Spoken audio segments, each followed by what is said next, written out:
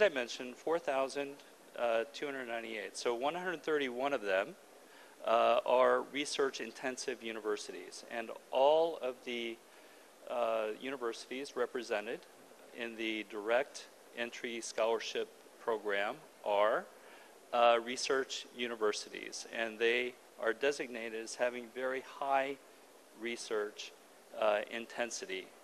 So why is that important?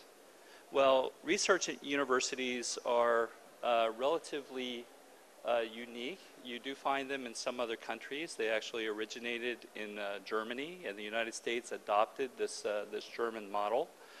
But these universities are well known for the research going on in laboratories at the university, and then taking the results of that research and bringing it into the classroom. So the courses that are taught at these universities are among the most current and progressive, based on the most current knowledge. This is how these kinds of universities have really grown in terms of their reputations. So they are among the top universities, actually, not only in the United States, but in the world. So many of them are in the top up to maybe 250 or 300 in the Shanghai rankings. But in the US, they're mostly in the top 100 to top 200 schools.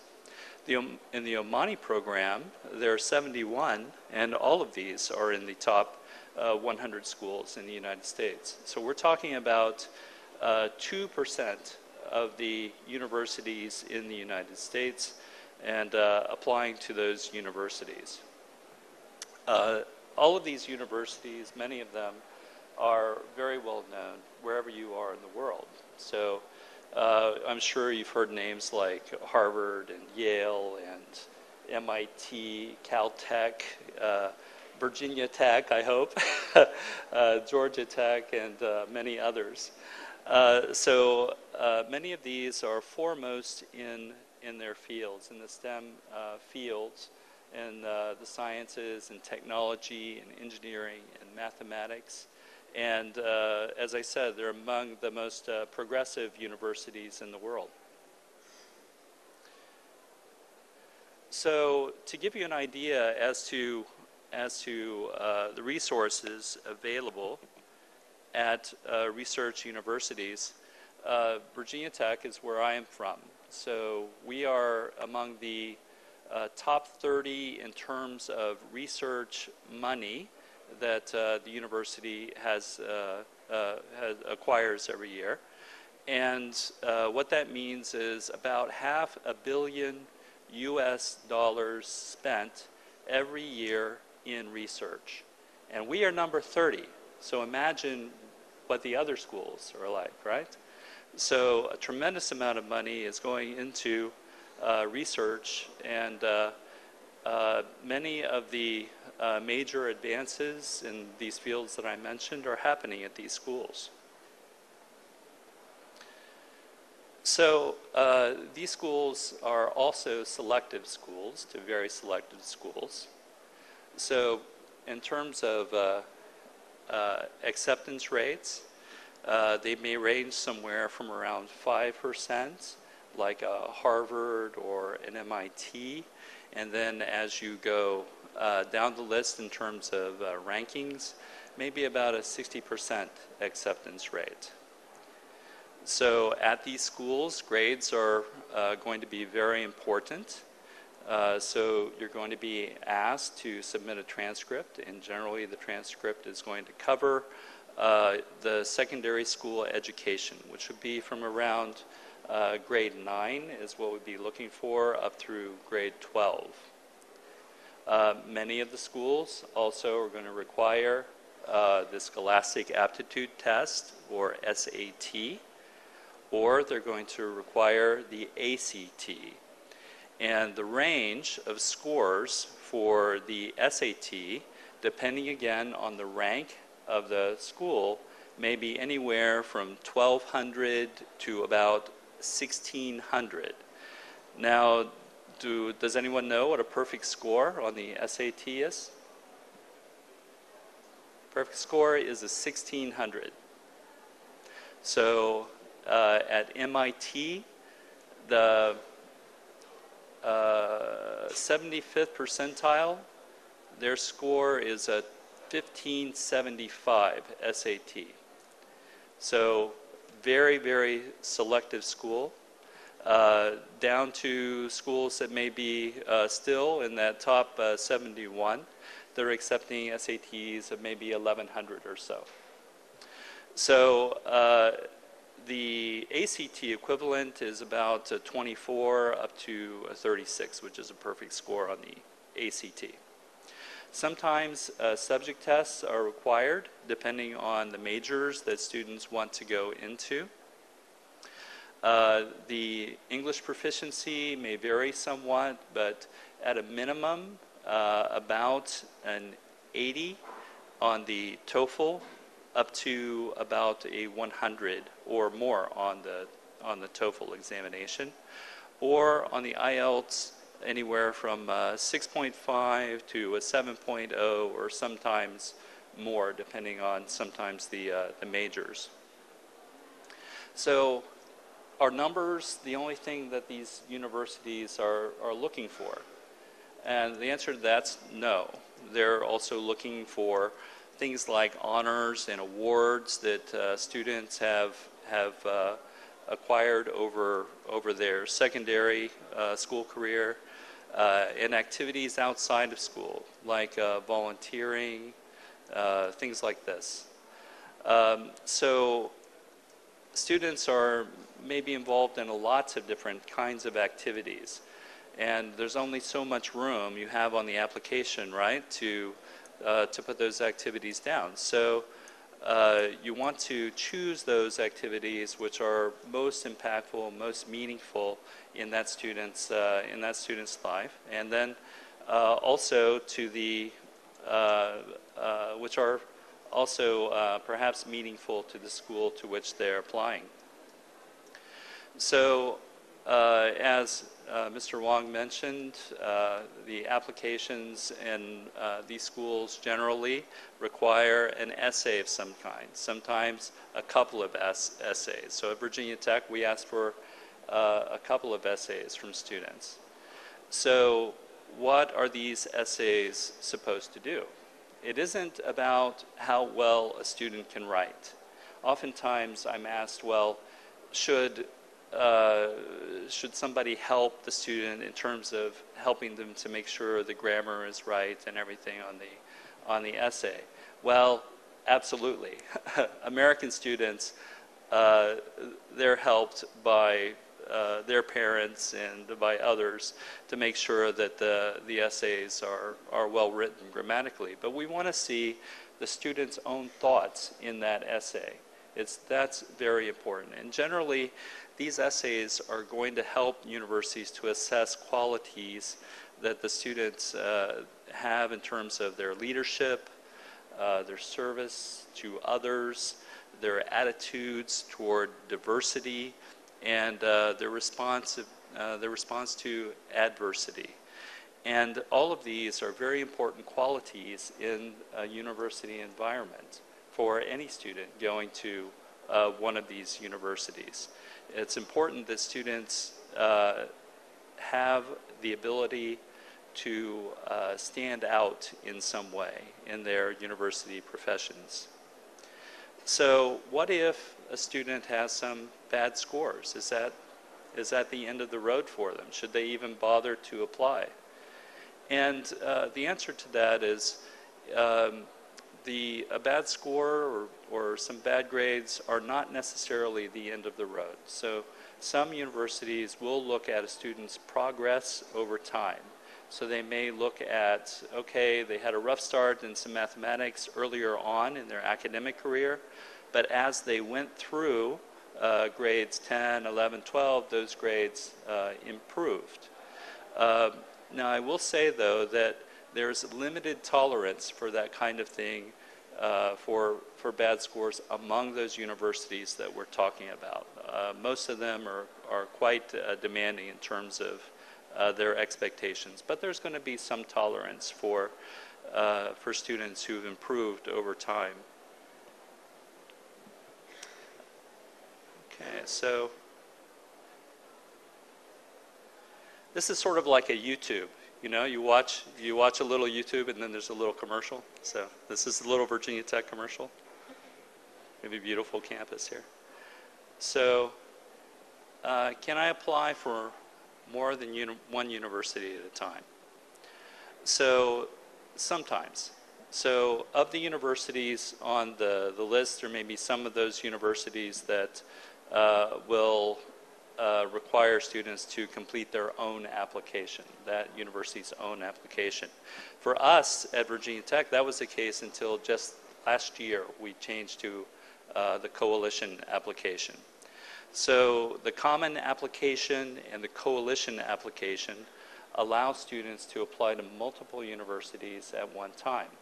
So when you go into that university and you click on apply, it takes you to the common application or it takes you to the coalition application.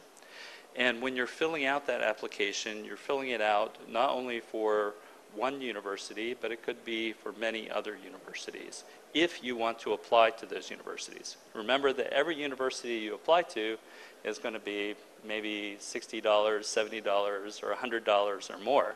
So you have to keep that in mind. But it is a great convenience compared to having to go through and fill out individual applications for every single university. I mentioned the coalition application, which is what we use at Virginia Tech. And actually, I went through the guide, and I see them now, actually. I'm just going to grab one of these.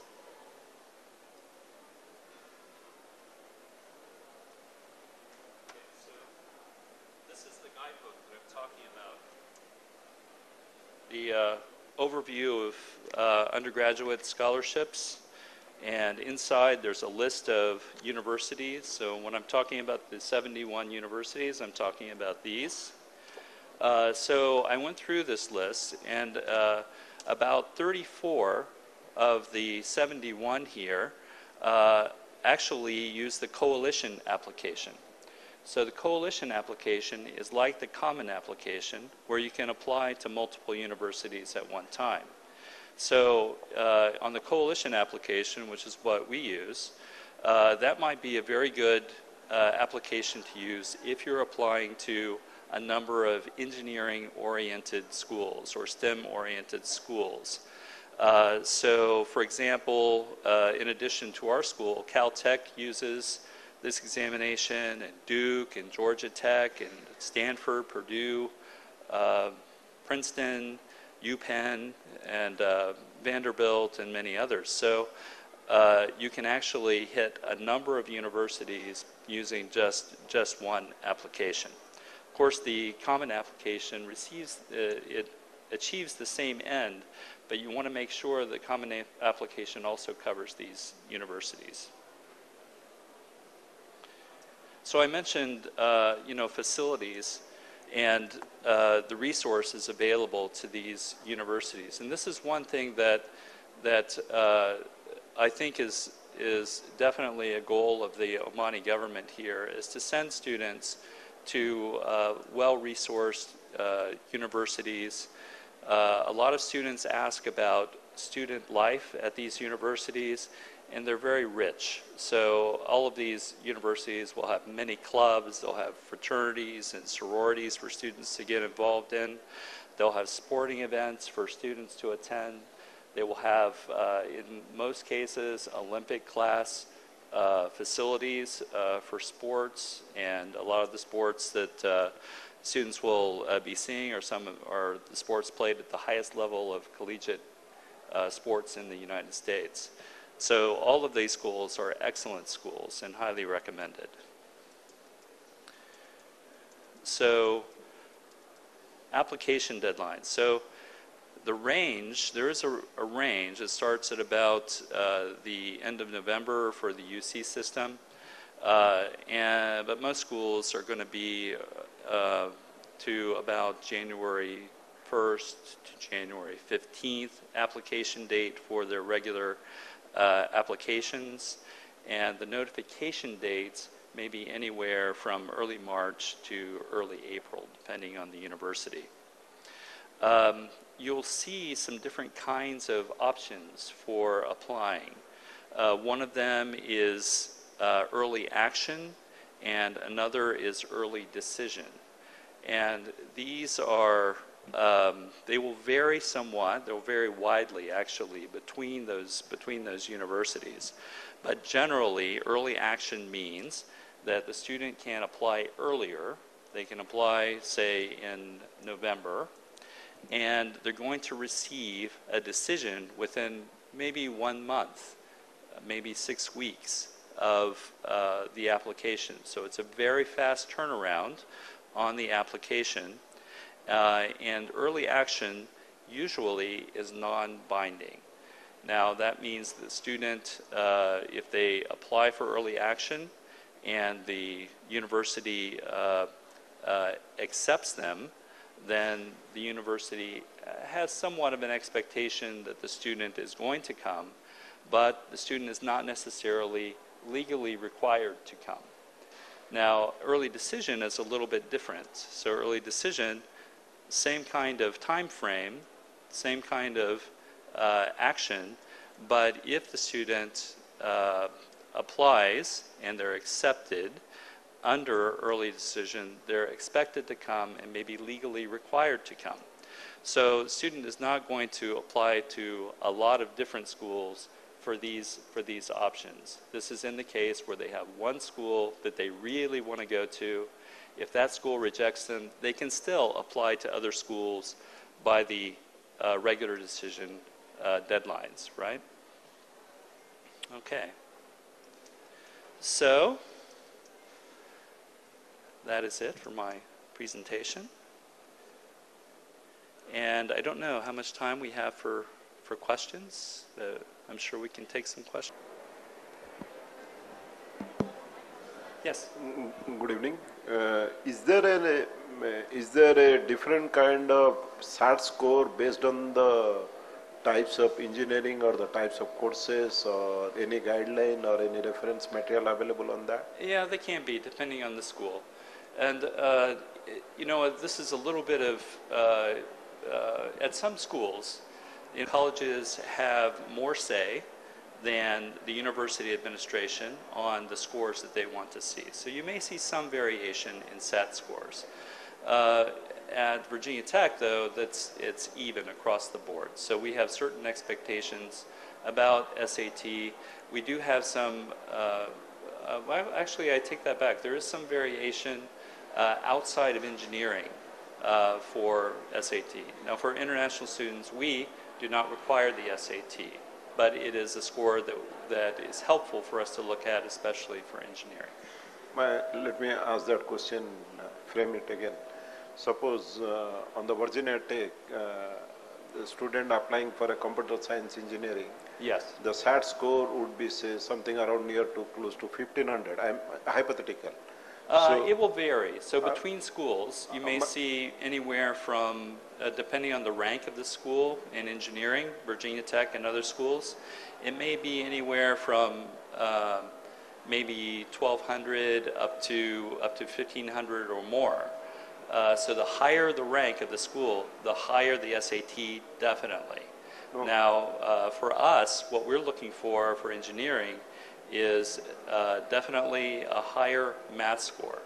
So we look for a minimum of around 650 as a starting point for engineering on the math side.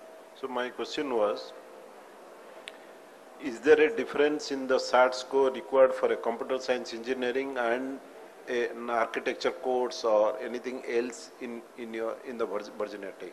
And yes, how do you differentiate? Is there any documentation, guideline, anything? No, available? You're not going to see the guidelines published externally, but I would say that there is a variation, because remember, we don't require the SAT, right? Okay. So for architecture, if a student submits the SAT, maybe the math score isn't as good as a 650, but the score is a good score, then we can look at that as supporting the student's application, but we don't require it. Now, at other schools, they may require the SAT, and they may have some variation in what their expectations are. So Is this open? So Mr. Donald mentioned before, there are more than 4,000 universities, and each one is different. And as he also added, that even in the university, there are some colleges, and they're also different. So the option really depends on you. Where would you like to enter? And the higher the school rank, the higher the SAT score is going to be required.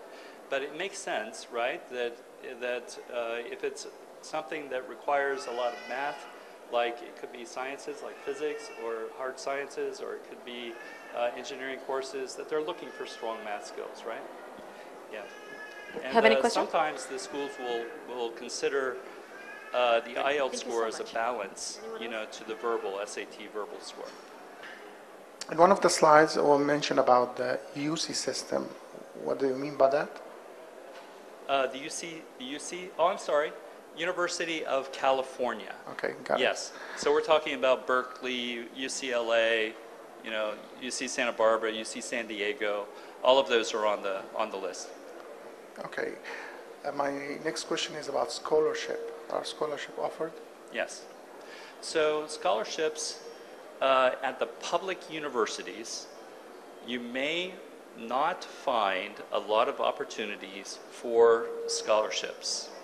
Now, the private universities will have a little bit more latitude with respect to scholarships.